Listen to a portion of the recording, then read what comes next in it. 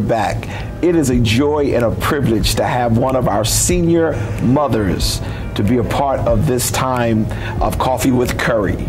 Such a serious, strong woman who just celebrated her 92nd birthday. We sang happy birthday to her on Sunday, and I told them to watch out because she was driving her own car and she's still living her own home and still doing very well. Every Black History Month, she's the one who leads the efforts for us to be able to have an awesome Black History Month celebration here at East Zion Fair.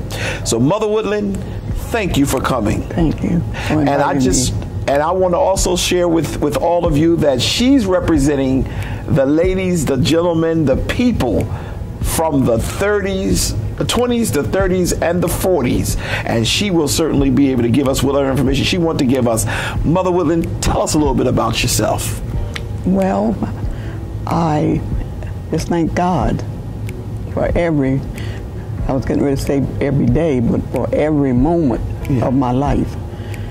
And he's the one that has brought me this far. Yes. Nobody but God. Yes. And I'm depending on him, and I'm just trusting in him to keep on keeping me, and I know he will. Yes. Because whatever you ask of him, he will do it. Yes. He never fails. Yes. Never fails. And I came up the old time way. Okay.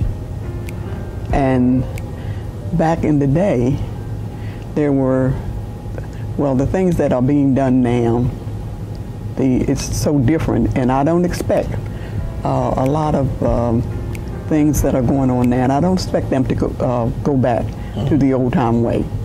But with some of the things that are going on now, we need to go back to the old time way. I was brought up in a very, very religious home, and my parents did not object to making us do the right thing. And they didn't have to keep telling you over and over and over. They only told you one time. And there were so many times that they didn't even have to open their mouth. They just give you that look. Yes. And it wasn't a whole lot of looks. It was one look. And there is a song that just says, only one look, only a look. And I think about back then when we got just that one look. And you knew what that one look was all about. Right. And there were times when my sister and I, we would get behind the house and we would start talking. We didn't let them see us, but we had a little wish. I'll be so glad when I get 18, I'm leaving here. And we couldn't take the way that we were being, at that time, we didn't know any better. But the day I became 18, I didn't have a job. I had the baby. And I said to myself, what on earth was I thinking, wanting to be 18 so much? I don't have any place to go. I don't have a job. So what is going on? And all of a sudden, I changed that story. And from that day on, I learned from that experience. My mom didn't put me out. She helped me with the baby. She helped me in so many different ways, not only my mom, but my dad, in so many different ways. Not only me, but my sister at that time. Her baby and my baby were born 2 weeks apart. We were both still at home, but they took care of us. And it was just so many different things that they did for us. And I remember one day my mom said to me, there was something I did, and she talked to me. Then all of a sudden she said, well, you go get a switch. I went to the tree, and I think it took me about 5 minutes, maybe 10 minutes to get back to her. I was looking all over that tree trying to find the smallest switch on the tree. And when I found it, I took it back to her. She said, I said a switch. Go get me a switch. I said, that's what? She said, go get me a switch. I said, oh my gosh, you're gonna kill me. So I went back and got the switch. And she did what she had to do, but it was for my own good. Yeah. And it was just so many things that I learned from being brought up the right way. The right way. And we didn't wait until Sunday to serve the Lord. We served Him each and every day. We had church right in our home. We had special prayer on Sunday morning before we went to the breakfast table. And then we left there and we went to church. And there were times when we were in church all day long. All day long. We didn't go back home. We stayed in church. And I remember my sister saying, I didn't say it, my sister said it, when I leave here and go get on my own, I'm never going to church. There's just too much in going to church. That's what she said. Right. But when she got married and had her own home and everything, I remember hearing her husband say, she was the first one out the door. Yeah. The lady that said she wasn't never going to church. And she would holler back and ask them, what's taking you so long? So she got a teaching from them making us go to church. That's right. She got a teaching. And in the generation that we're in today, they don't want to make the children do anything. Oh, no. They don't make them do anything. And speaking of your sister, who was a very, very dear mother for me during my time when I was in Dover, I even have her picture still in my office. And I just love her. She was just the greatest. Yeah. So as soon as you start speaking of her, I said, oh, wow, I can remember her so well. And she was raised very well. Yes, Can you remember during the 60s or 70s when they were having all of the protests for voting? Tell me a little bit about that. Well, it wasn't a very nice experience that we had to go to. Women were not allowed to vote, of course. Right. And it was just a lot of hate during that time. Yeah. I'm not going to say that all white people were bad. We had some good white people. Yes. There were some white people, I might as well tell the truth. There were some white, and I think it's like that today, there were some white people that I really would have rather to been with than to be with some of us. Yes, that's correct. And I'm quite sure they felt the same way. There were some of us that they would rather be with than to be with some of their color. But that's the way it was back in the day. And it was just something, I just can't explain some of the things that we had to go through to get along with them. And I do remember there was one time, in fact, that's since I've been here in Delaware, I was catching DART bus, and when I got on the bus, there were just a few seats left. And when I went to walk down the aisle, this white boy was in the seat. He had his books in his lap, and when he saw me, he took his books and laid them on the seat. That meant he didn't want me to sit beside him. So I just kept on walking. And a man saw that, a black man saw that. He got up, he said, ma'am, come back. Come back. He said, you don't have to go any further, you're gonna sit here. So he asked him, why did you put your books there? And the guy turned his head and looked out the window like he didn't hear him. He said, I'm talking to you, why did you put your books there? He said, why do you think I put them there? I don't want her sitting beside me. He said, well, she's gonna sit there. So the man took the books and gave them back to him. And when the man gave them back to him, he got removed. And all the other seats in the back were taken.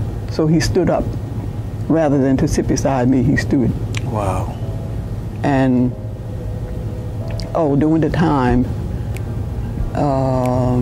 there was a movie down in Chestertown, a movie theater, and we were not allowed to sit up high. They had those seats for the white people, and we had to sit way down low in the back, like it was kind of dark, like. But then my sister and I, all of a sudden we felt something hit us in the back of our head, and we looked around, and the person that did it did like that. They had a spitball that they threw down on us. Oh, wow. And hit us in the back of the head. So we didn't say anything. And then all of a sudden, here come another one. So my sister said, we better go. I said, well, we paid to come in here, so we're going to stay. So that's what we had to put up with. Wow. Them throwing spitballs down on us. Mm-hmm. And then there was another incident. There was a place called Gill Brothers. They made their own ice cream. Mm-hmm. And they had a space on the outside, a little opening where we were not allowed to go inside. They had seats and tables set up, those for the white people. But the black people couldn't go in. If you wanted ice cream, you had to stand there and reach through this little hole and give them their money, and then they would hand the ice cream out to you. Oh. But the ice cream was so good, and it only cost 10 cents a cone. Oh. And it was so much, so we put up with having to stand outside to get that good ice cream for only 10 cents. Yeah. Yeah. Let me ask you this, Mother, and thank you, because what you're doing is you're helping me to understand how far we've come. Yes, yes. I mean, I can't even imagine these millennials allowing what you went through to even happen. It would be a riot. But y'all understood patience, y'all understood tolerance, yeah. And when you were first able to vote, tell me, did you vote? Did I vote this time? No. When you were first able, do you remember when you was first able to vote? Oh, yeah. Oh, I really didn't, no. Okay. I might as well tell the truth, I didn't. Okay. I just had to think about, really, I didn't even know the real meaning of having to vote. Mm-hmm. So I said, well, I'm not going to do it just because somebody else is doing it. I'm going to wait until I know the real meaning of voting. But then all of a sudden, it came to me, what we were going to, voting is a real thing to do. Yes. So it didn't happen overnight. Right. But then all of a sudden I did go and vote. Okay. And when I voted, I thought back, why didn't I do this at first? But I didn't know what it was all about. Right. And like I said, I'm not going to do it because somebody else is doing it. Right. Yeah. So, and Mother, did you vote for President Obama? Did I? Yes. You did, yes. You never. And did you feel that your vote mattered in making history? Yes. Yeah. Yes, I did. Yes. And do you feel that when we don't vote, it creates a circumstance of what we're dealing with right now? I do think, yes. Yeah. Yes, I do. Have you voted yet? Oh, yes. Oh, you voted already? Oh, yes. All right. All right. You're doing better than your pastor, because I haven't voted yet, but I'm going to do it. I have a little tradition that I do with my family. My wife, I, the dog, and Ashley, we all go to the polls together. Our dog is a service dog, so we make sure that we all go. My wife takes the dog in with her. I take Ashley in with me. Okay. Because what I'm teaching Ashley now is that your vote really matters. Right, right. And I ask her, who are we going to vote for? We talk about it before we even go to the polls. And one of the things that she keeps saying, we have to vote, Daddy. We have to vote. Yes. Some states have early voting where you can go and vote early. And others have the mail-in. And I think that's how you voted. Am I correct? Yes, yes. Okay. So here at Delaware, we have to either mail in or we have to wait till election day. And I told Ashley, I said, we cannot do like some states and go and vote early, but we're going to vote on a date that we're coming, and she is amped, as the young folks will say, to hurry up and vote, because she believes that once she casts her vote, she'll be able to change our circumstance. Yes, we won't have to be living with the way we're living with what we're living with currently. But Mother, I want to take this opportunity seriously to thank you. Thank you for sharing with us your journey, because it matters. Yes. Today on this show, we're going to have people representing the baby boomers. We're going to have people representing the millennials, and we're going to have people who are. We have the President Obama's a piece of his conversation is going to be a part of it, and I just wanted to make sure that everyone who is listening understand we must vote. Yes, yes. Many in your generation died to give us this right. Yes, yes. And I'm glad to hear you say you felt your vote mattered. Oh, yes. Especially when you voted for the first black African American president in the world, in the country. So I really want to take this opportunity to thank you. Mother, is there anything else you want to share with the people that are out there? Oh, there was one thing I forgot to tell you.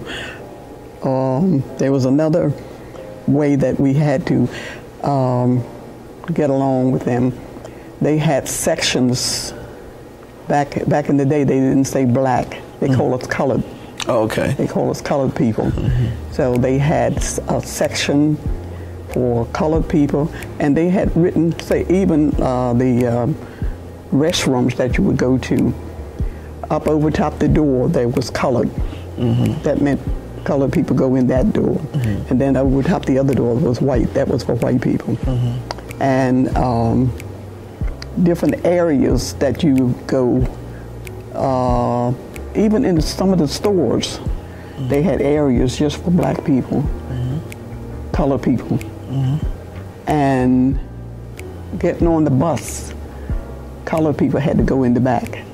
But Rosa Parks took care of all of that. Yes, yes. She did it, she did it, she did it, she did it. But one day, she got tired. She had been out working all day long. Her feet were tired, her whole body was tired. And the work that she was doing was not for us, it was for them. Right. For just a tiny bit of money.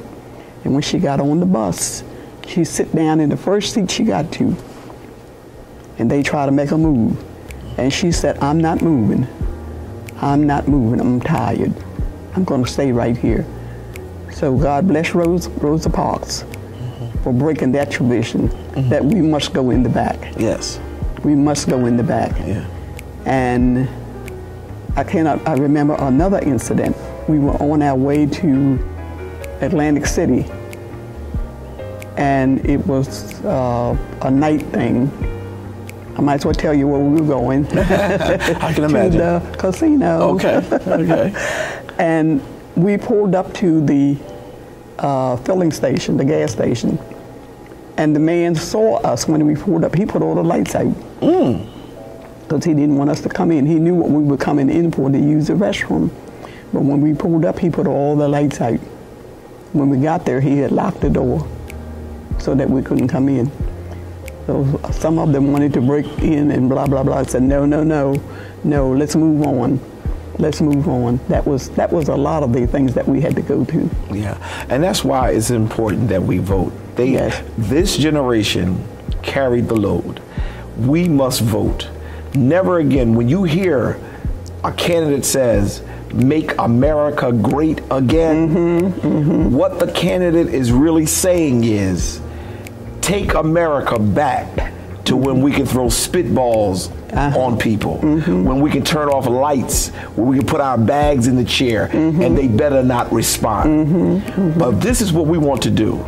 We want to make America healthy. So please make sure you vote. Mother Woodlen, thank you so much for spending time with me today, and I will have you back again. Well, thank you. It's been a joy. Thank you. We'll be right back. Okay.